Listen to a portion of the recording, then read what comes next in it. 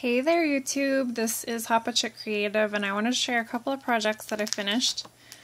I still need to get a setup so that I can actually start doing some tutorials. Right now I'm just using my phone's camera and so it's tough to be doing arts and crafts one-handed. So I am right now just showing things that I've done because I can do that pretty easily with one hand. So the first piece is a mixed media piece, and I used a piece of watercolor paper. I believe the brand is Reeves, and it's student grade watercolor paper. It had really high ratings on Amazon, and I found it to be fantastic paper.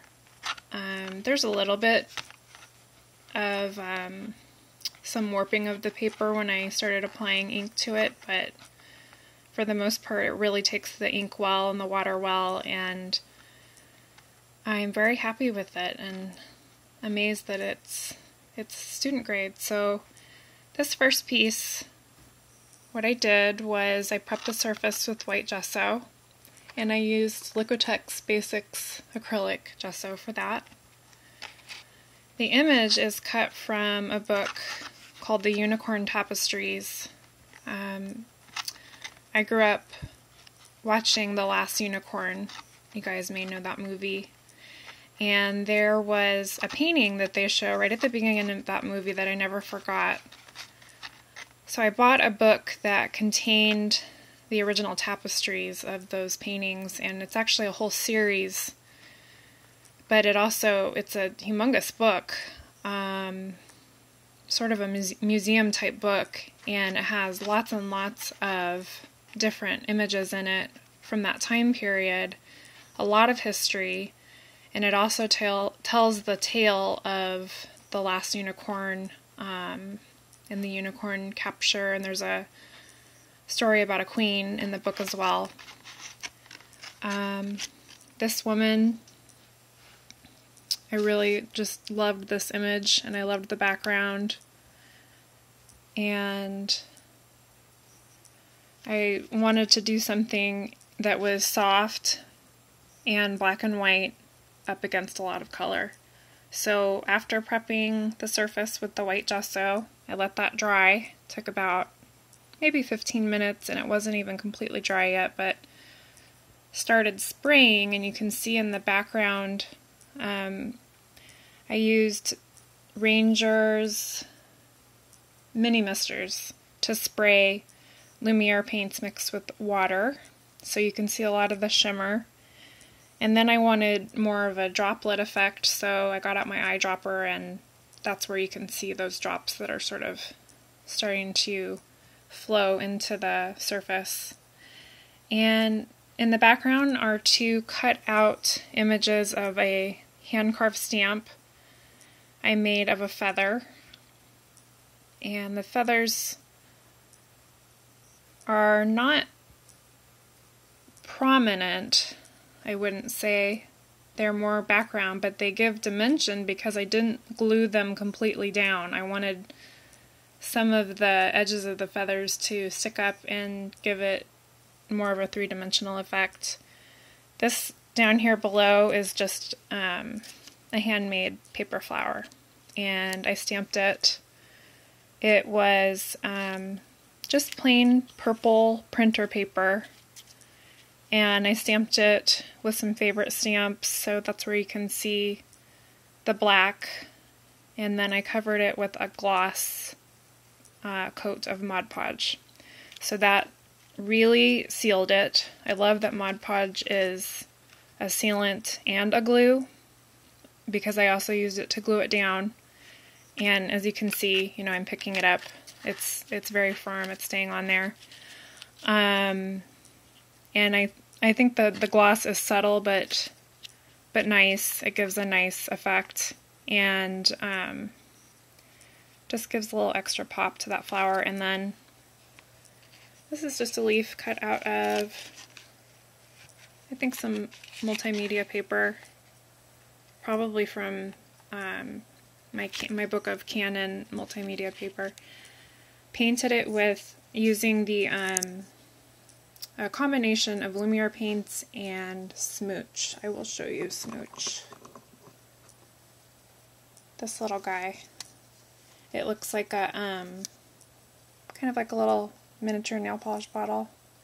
So this pretty little violet color, and it has shimmer, and the Lumiere has shimmer as well. So I believe after that I took, okay, yeah, I'm seeing glitter on the leaf too. So I had this cute little set of glitter paints, and I added some white glitter on top for just a subtle glittery effect that you can kind of see in the camera, picking up a little bit of it. I didn't want it to be too glittery. I usually like more of a shimmery effect rather than glitter. And I also used a little bit of the Viva Decor Inca Gold in copper.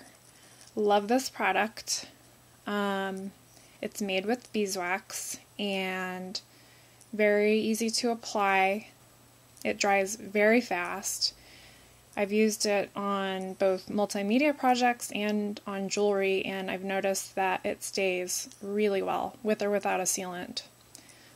I've never tried Rub and Buff. I've heard this compared to Rub and Buff, and don't really feel a need to try, any other metallic, pastes or anything like that, because I just am in love with this product. And this is a trial size. I also have some of the larger sizes. There's one that I have in a really nice purple, and I think I'm on back order for an old silver Inca Gold color that is beautiful. This one is just silver, and don't know how well you can see that with the glare, but it's a nice bright pure silver, and the old silver looks more antique and is a little darker, so it'll provide a nice option. Okay, so this is absolutely an upcycled piece of art. If you can recognize what this frame is made out of, it was actually a takeout container, and it just made such a perfect shadow box because it had this dimension, as you can see. And then I used the Crackle paint effect using Elmer's glue. I learned about it on YouTube. There's lots and lots of tutorials on it. Basically just laid down a layer of lavender acrylic paint, just a real basic acrylic paint. I believe it was either Folk Art or Craftsmart from Michael's. Waited for that to dry, then liberally spread Elmer's glue all over the surface. Waited a little while until the Elmer's was drying but still wet and tacky. I've noticed that that's given me the best effect. I also heard a tip that if you use your paintbrush and move the glue and the paint in different directions, you'll tend to get cracks that go off in different directions, which is nice. And this little image in here was made from a handmade stencil, and I used my my jelly plates from Gelli Arts to use the stencil, and I just used a dauber to pounce the black paint onto the surface of the jelly plate, and I had already created this background with another stencil. I believe that was with a leaf pattern stencil, and just continued to layer until I liked the mixed up look of the background, and then put her face on over that. And I've been using Krylon clear sealer, I believe, and it is matte. Some of the gloss of the paint and the shimmer that I used a little bit of on the paper you're seeing here still shows through, but I wanted more of a little bit of a matte effect on the frame itself, so it's pretty happy. This is, very much an experiment, and I liked how it turned out. I like that it's recycled, and I encourage you to recycle as much as you can. There's so much we can do with takeout containers and packages you receive, from the tissue paper, the bubble wrap, the cardboard itself. You can tear away and get corrugated cardboard, which can add some really nice texture to projects, and I'm hoping to do a tutorial soon on the burned paper brown bag effect on corrugated cardboard, because I liked how it turned out between the bubbles of the glue that created a crater effect mixed in with the ridges of the corrugated cardboard. Really nice. And by the way, that burned glue idea I got originally from Cool to Craft. Love the ladies over there, and so many wonderful ideas that I get on their channel. They use Aleene's original tacky glue. I just don't happen to have that here on hand, so I used Elmer's for the burned glue, which also works, but I'm also a fan of Aleene's, so either one you can find. You can even find them at a drugstore or grocery store. So those are a couple of projects. Hope it gave you some inspiration. Please comment if you have any comments or questions, and wishing you a crafty and happy Sunday. Thanks a lot. Bye.